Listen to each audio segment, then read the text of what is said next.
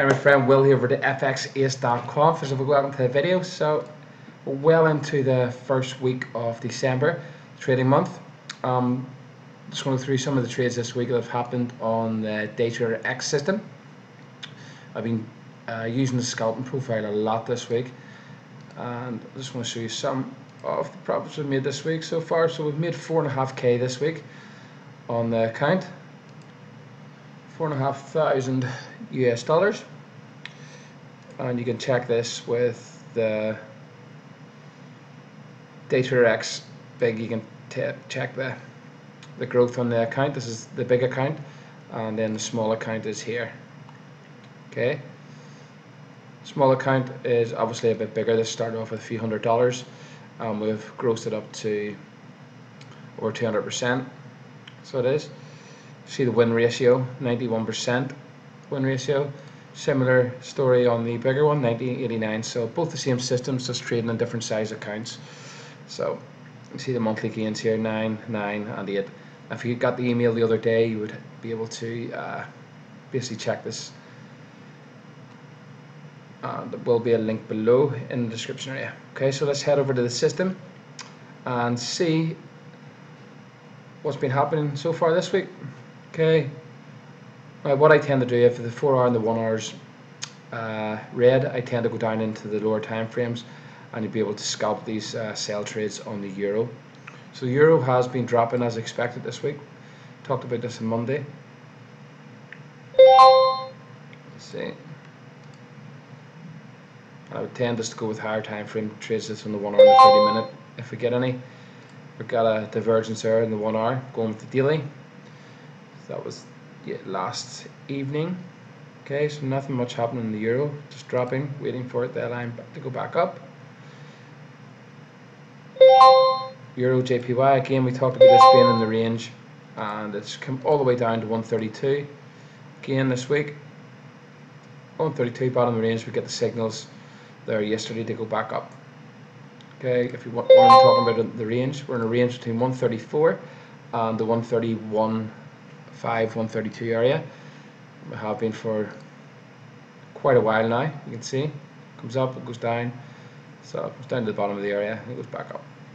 Okay,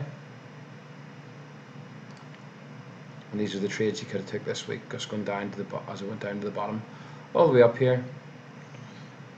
And there we go, starting on Monday. First signal on Monday in the hourly, and all the way down. So some nice, really nice signals going with the range on the euro or euro JPY, euro CAD. Again, last night the interest rate decision, a bit of a dovish Canadian Bank of BOC, Bank of Canada or Canada, and yeah, a bit of a dovish thing. And seen this yesterday in the euro CAD, rallied up, and you can see we actually got a divergence. Just before that happened, we got the divergence to go back with a higher time frame daily trend. Okay, euro GDP, again we're in this range. If we zoom out to the daily, we're just in the range at the minute. So we got a daily buy yesterday, and I will buy this signal here. So why? Basically because you can see every time it comes down here, we get a signal here up, a signal here up, and a signal here up. Okay, also with the various divergence at the top. So this is a good signal to maybe get 1200 pips, no, 120 pips, sorry. So it's a good buy. Euro, Aussie, nothing really, don't really trade that. Euro Kiwi, there's some pairs I tend to stay away from. British Pound USD, again we said this week on Monday on the weekly analyst that it'll be coming down, retracing, and it's really just see slowing momentum down here. So we could be seeing it get a pop back up to in line with the daily trend. We will see, and target this high here, 135,500. It's all really based on any news coming from BritX, if anything's struck in the next couple of days regarding the Northern Ireland border, which is causing the hold up, which caused this spike and then drop on Monday or Tuesday. So it did. So we'll see, keep a close eye on that there. Again, the British Pound, Japanese Yen. Again, good signal there yesterday, going line with the daily trend on the 4 hour chart, and it's looking Going well already. Okay. Down here you would have got in closer with going with the higher time frame trend. And that's been a nice signal there. Got 149,800. Two nice ones there. Why is that a signal? Basically, we want to go with a higher time frame trend. Okay, the scanner's telling us that there's a strong green on the daily. Okay, so what we want to do is we're looking for buy signals, preferably in these bands areas here. Okay, we've got two buy signals here, and a nice drop, nice rally to the upside. Okay, we also got a 4-hour signal. The 15-minute signal got us in there early. We actually took some of them trades yesterday on the British pound, Japanese yen, British pound Aussie. Again, very bullish. Just take buy signals here. You can see a buy signal there, buy signal there. Just going with a higher time frame trend. British pound Aussie all week there. We've been getting nice buy signals. Okay, going with the higher time frames. British pound Swiss franc. Don't really go near that. CAD again. British pound CAD. Yesterday, we had that huge move off the interest rate decisions. Although it said the same, but it was a kind of dovish tone from the BOC, Bank of Canada, and see the rally up there off that yesterday within 15 minutes, ended up over 120 pips, I think. Okay, you can see we've actually got the divergence here just before that happened to in line with the daily time frame. So bullish. Again, British pound Kiwi. Just going with the higher time frames. Nice signal there yesterday. Going with the daily. Very weak bearish green, so we're actually bullish there, and a nice move up off that. It's pretty simple system to trade. You can see the Aussie USD yesterday. Going with the hard all green. So we're just looking to sell this market at the minute. And you can see nice one there yesterday. Nice one here on Tuesday. Beautiful signals all week. Okay.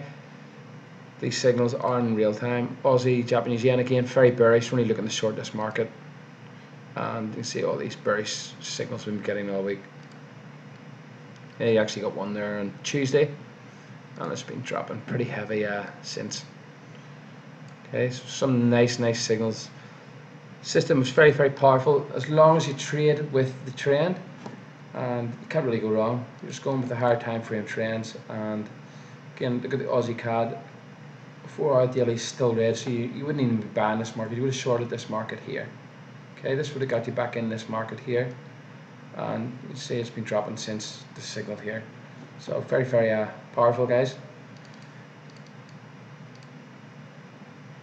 Again, USD CAD, a weak daily red. So this lot of bullish signals here happening. 4 hours bullish, 1 hour's bullish. And you can see a nice pop up there yesterday. USD Japanese yen again. Talked about this coming up last week. It did come up last week, and it's still rallying this week. But I like this area here to come back down on the sell this to come back down to the bottom of this range. So I'm still bearish on the USD JPY just because it's range bound. So you really have to usually define the actual higher time frame. That's why I do the weekly trade analyst videos, just to let you know which currency pairs are actually in a range on the higher time frames, where you'll be able to capitalize on that when it gets to the top of the range. USD Swiss franc. Go near that. US Kiwi Japanese yen again, all bearish. We're only looking to sell this market. You can see some nice sales this week. Yesterday one here, and it's been dropping 50-60 pips from there. See again today we actually got one there. Nice sell signals all week. Just going with the higher time frame trend, all bearish, and a nice drop to the downside. Again, CAD, Japanese yen. Nice signal there started this week. Again yesterday we actually got a signal just going with the higher time frame trends just before that news release, and look at that, boom, up here also. So some nice great moves this week using the FX Ace DayTraderX system. Now to access the system, guys, all you have to do is simply